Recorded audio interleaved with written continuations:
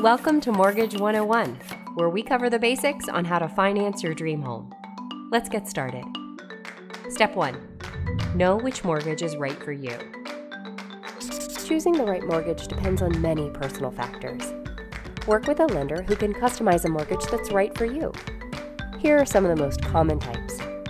A conventional first mortgage requires good credit with a certain % down, then sets you up with a consistent monthly payment over the term of the loan. Government agency-backed loans are a bit easier to qualify for, meaning you don't have to have perfect credit or a huge down payment. Step 2. Get your documents in order.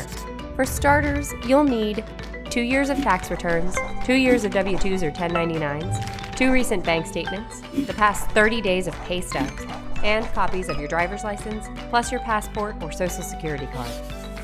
Step 3. Learn the lingo, credit scores and interest rates. Your credit score uses various stats to measure how risky your financial habits are, which can impact your interest rate.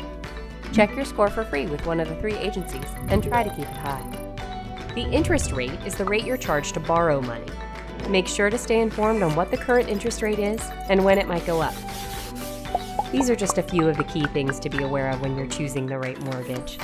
It may seem intimidating, but Homebridge is here to help, because our dream is to make your dream of homeownership a reality.